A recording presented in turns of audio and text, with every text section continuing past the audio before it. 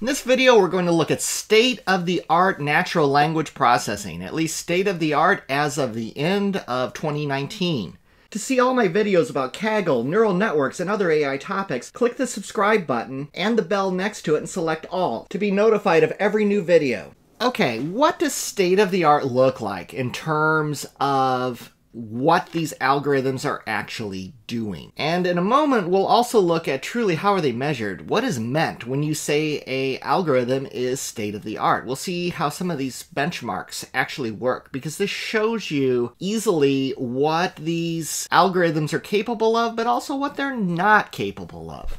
I think this is pretty fascinating that they are now doing this with a single model. Here we're looking at the Google T5 algorithm, which was released really just last month. It's #1 on Glue. Well, it was #1 on Glue until yesterday. Microsoft had an entry that just displaced it. We'll see what Glue is in a moment. That is a benchmarking site for these, one of 3 commonly used benchmarks for these kind of things. But look at what T5 can do. Translate English to German, this is good. This is one model, not an ensemble of models, not something where you take all your translation tasks, all your grammar checking tasks, all your similarity tasks, and your summarizing tasks and run them through 3 different things. This is literally one input sequence of letters to one output sequence of letters, and that's it. One column in, one column out. That's pretty amazing. It has to literally learn from the data that the words translate English to German. That translate means, okay, it's going to translate, then you've got English into German. That is good becomes das ist gut. So that's a pretty good translation. Probably a pretty poor pronunciation. I know some of my subscribers are native German speakers. Cola, this is using sort of a grammar and does the sentence really makes sense sort of training set that was actually compiled from grammar books. This sentence, the course is jumping well. Well, courses don't jump well, so it's going to say not acceptable. Even my course doesn't jump, so I don't think any course actually jumps. It just does not make sense. So the model knows something about the sentence, and it can pick up on bad grammar. It can pick up on just things that don't work well together. This noun does not tend to jump. Courses may put people to sleep, but they don't jump. STSB, this is just looking, STSB is a name of a common subcomponent of many of these benchmarks that we're going to look at in just a moment. But this is saying how similar are these two. The rhino grazed on the grass. A rhino is grazing in a field. Okay, fields are usually made up of grass, so yeah, this is pretty similar. And then finally we have it summarize. So summarize, state authorities dispatched emergency crews Tuesday to survey the damage after an onslaught of severe weather in Mississippi, and it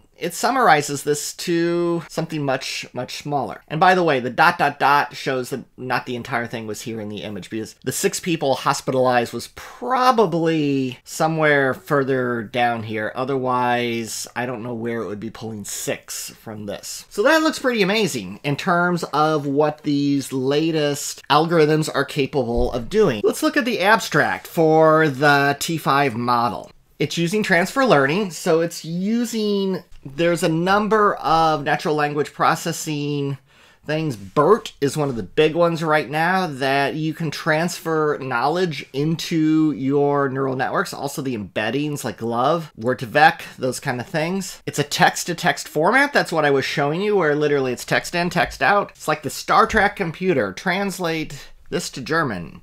You're not giving it a column or something that tells it the task, or even dealing with multiple models. We achieve state-of-the-art results. That's what I want to get into now, because I find this part interesting. I will often see people who will ask me about natural language processing things and artificial intelligence things where they have seen a computer do something truly amazing, and it's like, have we reached the singularity? Are we there yet? What is the IQ of a machine? Somebody just asked me that, and that's a fantastically interesting question. What is the IQ of AI currently, it might well be 0 because there's still key tasks that it simply cannot achieve. For it to truly pass a IQ test like you would give a human child, without pre-processing it and stretching it in such a way so that it was conducive for how AI needs input and output. So for natural language processing, there have been some fascinating models this 2018 and 2019, and heck, 2019 is not even done yet, and Microsoft just released one yesterday in December. So here is BERT. BERT came out in October 2018. BERT was really pretty amazing in terms of some of the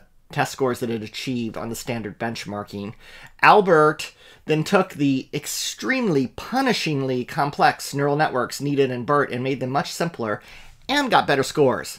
Always a good thing. T5 builds upon this with Google, and it gets a better score and also introduces some of the ways that you're able to just give it the command as part of the actual text sentence. Now, how are these evaluated? These are the popular natural language processing benchmarks like GLUE, Multi-NLI, and SQUAD. Of these, the one that I am the most familiar with, and it's also the newest one of the newer ones, there's new ones coming out as well. Facebook was working on one that they released not that long ago, but we'll focus on GLUE for now. GLUE is a collection of tests, and let's have a look at what that looks like. So this is the webpage for GLUE. This is somewhat Kaggle-like, but somewhat not Kaggle-like. Similar concept in the fact that we have a leaderboard. And if you look at the leaderboard, it shows you T5 just literally 24 hours ago was in the #1 position. Now we have a Microsoft entry that I have to admit I am not that familiar with. I'm not even that familiar with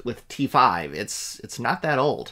This is all within the last month, November, basically. If we look at the Microsoft model, you can see submitted the 5th of December, which was yesterday. So this stuff changes rapidly. It's kind of crazy. When we look at the leaderboard, you can see essentially the score. So it upped it by a pretty big amount, 0.2, because you can see these others were just 0.1 increments here.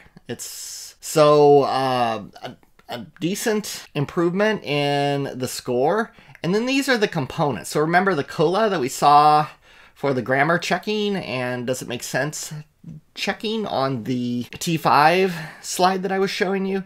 These are how it fared in all of these. So you can see individually how each of these scores are being measured. And you'd have to look at the paper for Superglue to get the actual performance criteria of each of these. I don't have the individual ones memorized off the top of my head. So let's look at these individual tests to get an idea of what it can do. Now, something else that is very interesting looking at these individual benchmarks, this one here, human baselines. For the human baselines, what they essentially did is got some people together, probably undergraduate student volunteers, and they had the humans actually score themselves on this test. And what's interesting and completely misleading at the same time, when used improperly, is looking at this and basically saying, look, the AI has been beating the humans for quite some time now. I have literally seen this sort of misquoted, almost saying that we've reached the singularity because the machines are now outperforming the humans.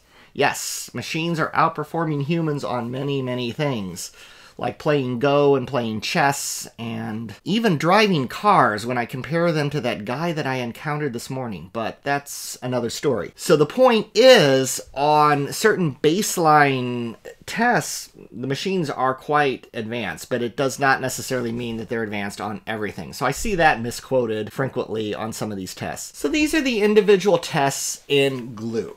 We'll go through some of these just to give you a flavor of these. I'm not going to go deep on any of these. This would be a very long video. But this shows you really what each of these tests is actually doing. This is all data that you can download. You need to run a Python script to actually download it. I have downloaded GLUE. And you can literally run this, and it's almost like a Kaggle. You could submit your own result, and if you're able to beat the state-of-the-art ones, you can figure out, I guess, if you want to work for Google, Microsoft, or Facebook, or probably a few others as well. So this is the COLA one that I showed you. This basically takes acceptable sentences and unacceptable sentences. We're looking at the top part up here. An acceptable sentence would be, the angrier Sue gets, the more Fred admires her.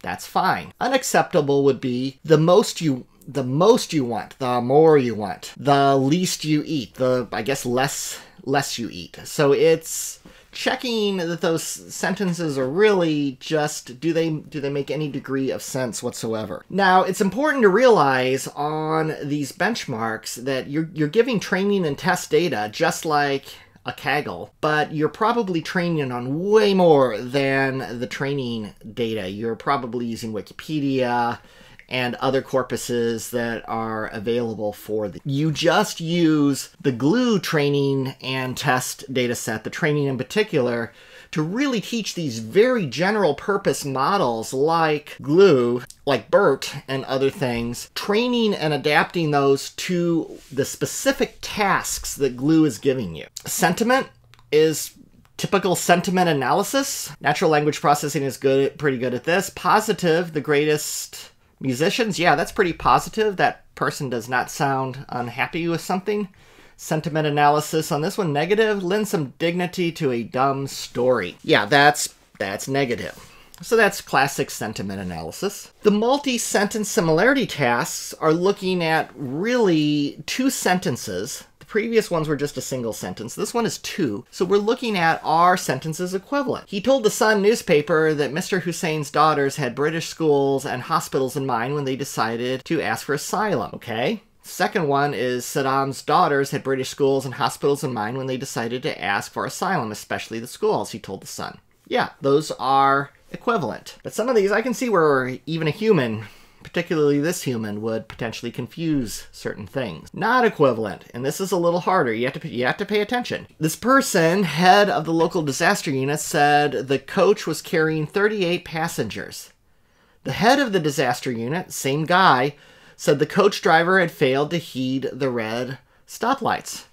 Boy, this is a hard one because, look, it's talking about similar but not exactly the same things. These two sentences probably came together in the same article, but they're telling you entirely different things. So this was a result of BERT and other things like this, probably learning relationships, multi-word relationships, and telling that these sentences, when it then sees them from things it probably learned in Wikipedia and other corpuses, are talking about different things. So this is pretty cool. I find the multi-sentence similarity task to be somewhat interesting on this, because it seems like the NLP really has an understanding of what these sentences are actually saying. I love this one, Cora question pairs. This is based on a Kaggle, and I competed in this Kaggle. This was one of my better Kaggle competitions. I got a top 7% in that one. This is looking at two sentences. Are these sentences asking the same thing? What are the coolest Android hacks and tricks you know? What are some cool hacks for Android phones? Yeah, those are largely asking the same thing. What's the difference between a hack and a trick? Pretty similar. But then different questions, and this is a hard one. Look at this. Donald Knuth appears in both. If you received a check from Donald Knuth, what did you do and why did you get it? And then, how do I contact Donald Knuth? Donald Knuth sent fairly small checks out to people who found bugs in his books and other things like that. To find an error in Donald Knuth's work requires almost superhuman intelligence, because Donald Knuth is, well, he's the father of computer science, for crying out loud. So these advanced, usually professors who would get these checks just hung them on their wall. Why would you cash a Donald Knuth check? That's pretty much a certificate attesting to your brainiacness. So that's what that sentence is talking about, by the way.